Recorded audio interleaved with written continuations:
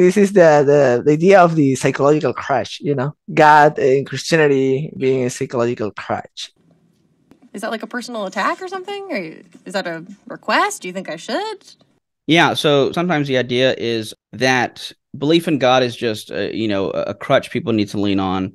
I forget who said it, but that religion is the opiate of the masses. Something happened in their life, so now they need, to lean on this belief of God and whatnot so they can get through life and whatever. The first thing, one could say is, okay, let's pretend that's true. Does that mean it's false? No. For example, my wife loves me. I believe my wife loves me. We've been married for 8 years. And, someone might say, oh, well, you just believe your wife loves you because it helps you have a better day. Yeah, it does. It helps me have a fantastic day. But does that mean it's false? No. So even if I grant that it's a crutch, so what? What is that? Do you think this hurts us?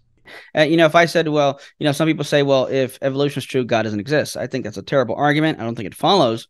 But what if I said, well, you just believe in evolution as a crutch, not believe in God? Well, so what? Does that mean evolution isn't true? Well, they wouldn't say that, right?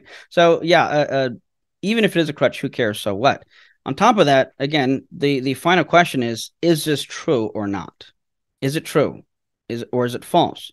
Whether or not it's a crutch. In other words, it doesn't matter how I came to these beliefs. Some people will say, well, if you're born in the East, you'd be a Muslim, not a Christian. You're just a Christian because you're born in America. Again, let's pretend that's true. So what? And they're essentially saying, well, if I can, it's called the genetic fallacy. If I can show you where your beliefs originated, that somehow disproves your beliefs. But no, consider this illustration. Say you have a person who believes everything that the fortune cookie tells them. They open a fortune cookie and it says 2 + 2 = 4. And on that basis, they now believe 2 + 2 = 4. Is that belief false? No. But if you said, oh, but you only believe that because of the fortune cookie, that's true.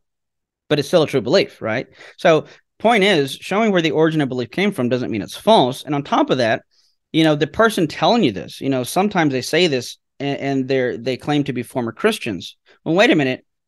It seems that you're an atheist and you change your beliefs even though you're born in America. So it shows that you don't have to keep with the beliefs that you grew up in. And you can even say, well, wait a minute, you're just an atheist because you grew up in this part of America that had a lot of atheists. But does that prove atheism is false? No. So yeah, it's a dumb thing to point out. Even if it's true, it's irrelevant. At the end of the day, the question is, does God exist or not? Is Christianity true or is it false? 9, 8,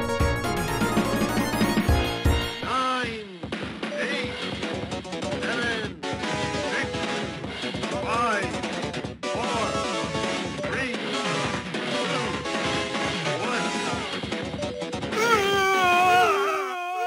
1. You lose.